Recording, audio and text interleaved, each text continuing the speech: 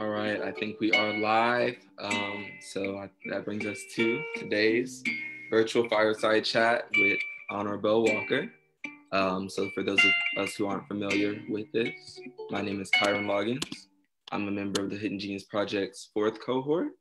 And today we're going to be talking just about, Black success, what it means to be an entrepreneur, what it means to, think of success in general outside of the box in 2021 as a young Black man. So without further ado, I'd like to introduce our guest today, Honorable. Would you like to introduce yourself, give a few words? Yeah, thank you, Kyron. My name is Honorable. I'm from Oakland, California, born and raised.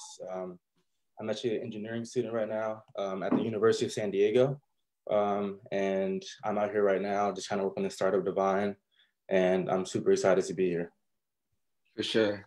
So I guess we can just jump into it. And to start us off, I would just ask, what were your first interactions with technology growing up? What was your introduction to Black tech?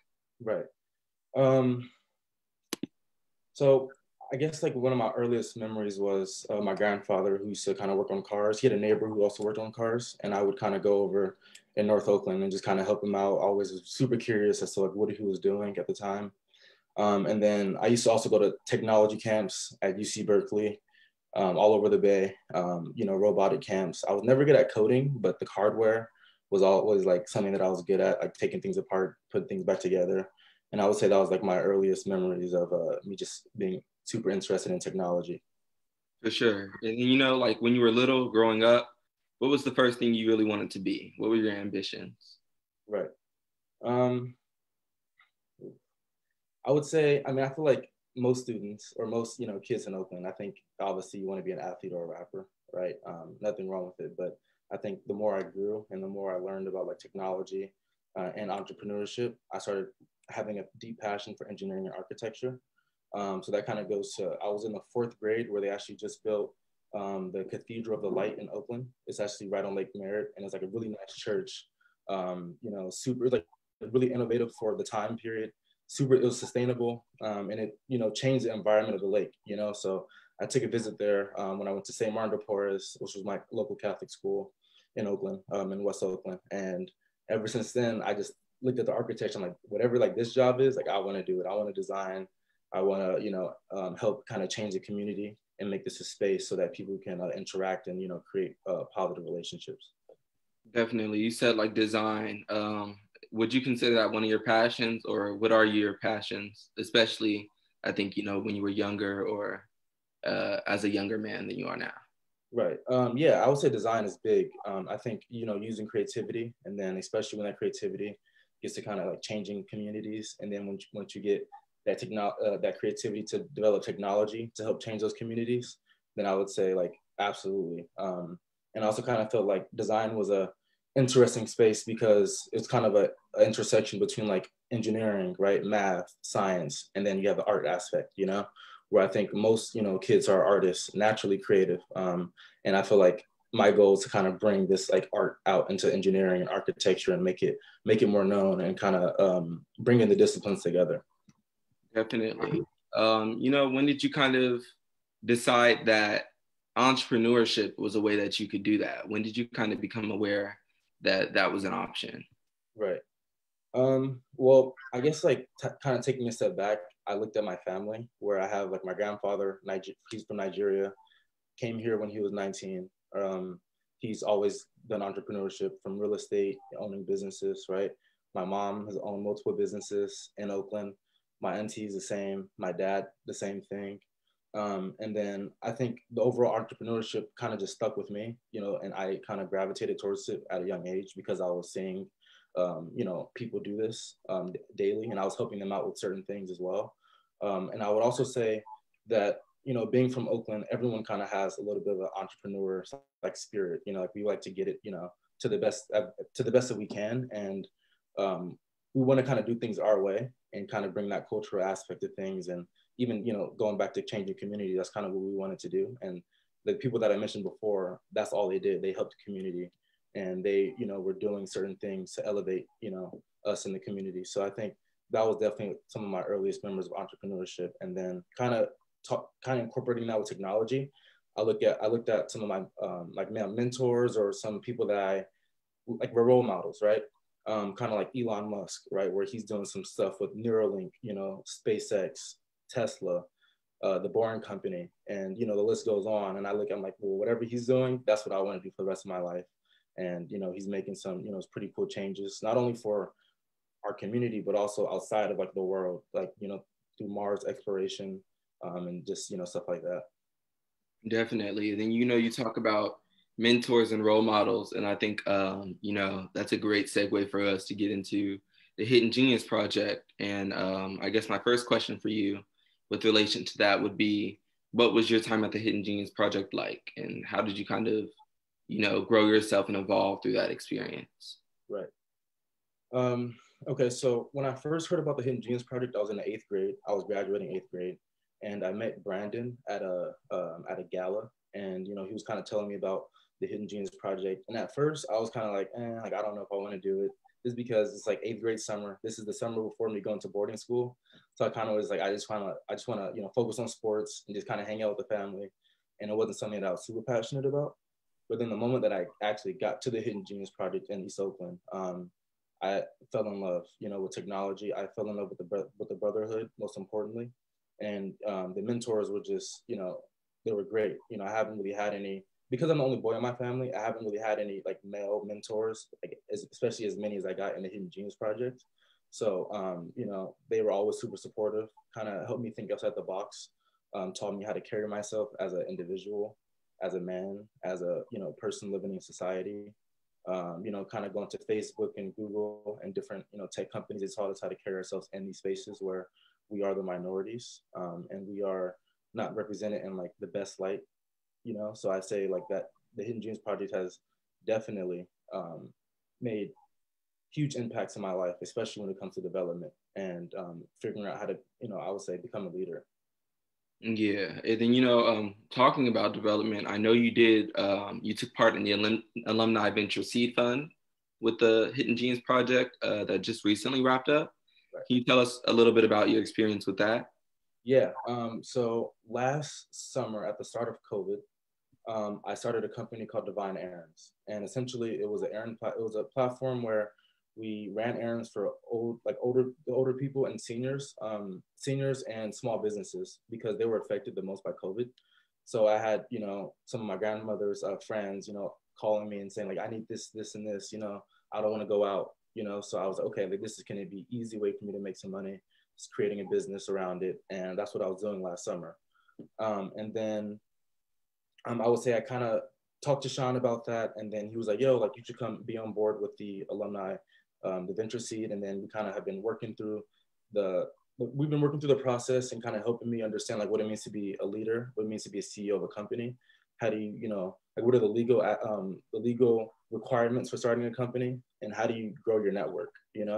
My network has increased like 200% since I've been on LinkedIn, since I've been with the Venture Seed program. And I think the amount of like information that I'm learning and applying is so much, like I haven't learned this much information and applied it, in a long time. And even I'm in school full time and I'm still not applying like half this information that I'm learning, but the Venture Seed has done a great job with that. Definitely. And you kind of speak to some of those skills that you've been developing in the Alumni Venture Seed Fund. What are some of those skills that I think that, if you haven't done entrepreneurship or if you haven't pursued it, you may not know that are required? What are some of those things that you've been learning? Right. I would say generally, I think when, other people look at CEOs, and they look at certain businesses, they kind of look at, oh, like they're doing X, Y, and Z, or they're doing, let's say Elon Musk, right? Oh, he has Tesla, he has, SpaceX, and he has all these companies. But people don't really understand that it's really like an iceberg, where it's like you have the tip, right? But then under is just a bunch of stuff, a bunch of information you have to understand. It's a certain way you have to carry yourself. And I think something that the Venture Seed has kind of allowed me to explore is understanding how you need to know pretty much every like aspects of the business, from the legal teams that you have to set up, the legal entities you have to set up, the beachhead markets that we have to set up. Technology is important, especially with the future. relationships is big, marketing is huge, and you're not just a marketer, or you're not just a coder, for the app or the website. You're actually looking at everything from different sides, and it's kind of opened my mind and helped me kind of like unlearn and relearn some of the skills that I've had prior to the Venture Seed. Definitely, and I know that the Venture Seed program is a multi-track one. Can you name like some of those tracks that they kind of bring you through that startup cycle? Yes. So we had the business ideation phase with Joey, with Joey, and then he, started a company called Earbits, and that was kind of the beginning. And then we did a law phase, I believe, which was with I can't remember the exact name of the law firm, but it was pretty much like understanding entities. How do we give equity out to companies? What does that look like? How to not give out too much equity, right? And then we went into the technology phase where we met a bunch of computer scientists, and they kind of gave us advice on how and what it would look like, when we kind of contract jobs out to get apps built, and how we can pretty much have the best technology for what we're trying to do. And then we have the marketing, which is kind of social media marketing. How are we going to get our product out, making sure that we understand the metrics, right? And then the KPIs, and converting those people to our platforms. Because, the purpose of a startup is to make sure that people are converting to our platform, right? That they're using it, that they, are gaining something from it, and that it's changing their lives in some way. We're making their lives easier. So that's kind of one of the big phases, and that's kind of the trek that we've kind of been on. Definitely. And then, I think it's interesting because earlier on you kind of spoke to always having entrepreneurship around you in some way, shape, or form, and always kind of thinking of it. But would you say that like you ever kind of thought of it as such a multi-faceted system, or as something that required so much learning before, I guess, actually going through the process of learning it? I'm going to say yes, absolutely. I mean, obviously not into this amount of detail, because it gets more detailed and more detailed as you go. But I'll say yes. And the reason why I say that is because, like, my mom, who owned a hair salon, right? She was doing hair, and then she also had to, do the cleaning. And then she was also running the marketing for her website, and then she was also making sure that her entity was set up correctly, so that if in doubt, something was to happen in her salon, she wouldn't be sued, but her business, could take upon those responsibilities, Mm-hmm. So I've been seeing this since I was young, since I was in as far back 3rd, 4th grade. So I think I've kind of been conditioned to kind of think in this way and kind of wearing those different hats. And I feel like I've always kind of been a leader. Obviously, I was growing, but I've always been a leader, and understanding how to wear different hats and take the hats off, and taking time for yourself and putting your employees first has always been something that I've had in me. Definitely. What advice would you give like some of our viewers who might be thinking of starting a business for themselves, or just pursuing entrepreneurship in any other way? Right. I would say just do it. I mean, I think something that has stuck with me is I feel like most people, at least in my opinion, I don't know everything obviously, but most people kind of fail due to self-doubt. And I think it's something that I kind of constantly deal with, and I see, my peers dealing with too. But just do it, like, we're here for a very small amount of time in like world history, so it's like, how can we kind of make our stamp, inside of history, and just do it. It's like life is going to pass by, and you don't want to be older and then realize you wish you could have done all these things, so just do it and just have fun with it, for sure. Yeah, and as somebody who is like, taking on all these different things and pursuing, creating your own business from the ground up, how do you kind of take care of yourself while you're taking on all those responsibilities? That's a good question.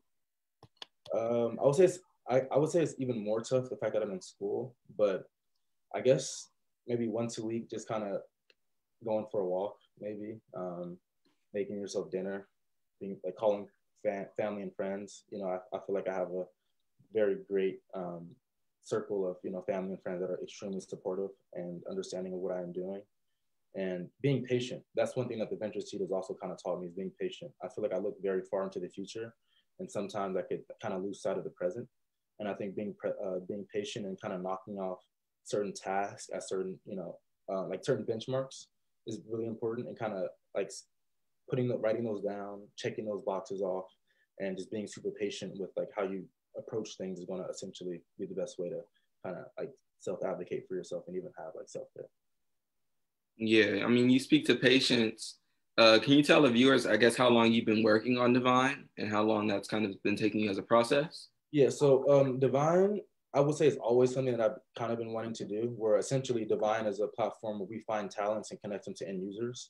And we do that by providing a quality service, and we hire locally to help rebuild our communities, you know? So I think this is something that's always been, it kind of stuck with me, and kind of going back to that as well, that architecture piece where I kind of started this mission because I listened to a TED talk by a guy named Michael Murphy, and it was called Architecture to Heal, you know? And the basis and the premise of this conversation that he was kind of giving was how a lot of these, you know, large multinational companies go into different, you know, places in the world, and they actually ship their own labor to these places to do, you know, a lot of the jobs.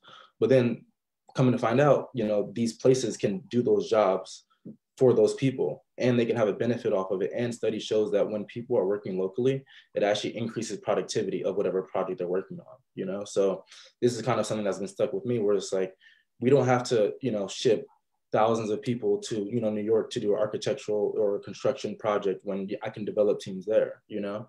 And then developing it to technology where, you know, we don't have to go outsource anymore because we have teams here that can do the job just as well, you know? And we need to be very careful as to kind of who we, not really necessarily who we contract, but understanding that if we develop our communities first, then everybody else is going to elevate and develop as well, you know? And that's kind of like my mission, and that's something that I've been kind of working on for about a year and a half or so. Definitely. I guess another question I would have for you is, what's been a more difficult part of, you know, getting your business off the ground than you expected it to be? Right. I guess just having help, you know, I would say, because, you know, you have to worry about websites, you know, taking notes. Obviously, I'm in school full time. I mentioned I'm an engineering student. So I guess just being super spread out at one time, you know, where it's like, how do you kind of allocate your time and your resources? Because obviously money is a play too, right? Where you got to start hiring people to kind of fill out, you know, different documents for you, you know, running websites, you know, just stuff like that. So I think definitely just being kind of spread out and just kind of allocating more time to like different like subjects or different, you know, tasks at the moment. Definitely. And I mean, you speak to being spread out. I guess to bridge off of that, what is the importance for you of creating a support system? And, you know, how can you get the support that you need from the people around you Right. to kind of get your business running? And Right. I mean, even outside of that, deal with the stress of being an entrepreneur. Right. I mean, this may sound kind of like cold-hearted in a way, but I would say kind of breaking down your circle into like assets and liabilities, you know, where it's kind of like at this stage right now, if you're not kind of providing value, it doesn't even have to be towards a business, but if you're not providing value in my life or even in your own life to kind of elevate yourself in your community, then I would say that I'm not particularly gravitated towards individuals, you know. So no matter what, like even if I'm hanging out with some of my friends, we're still talking about the next technological innovations, you know.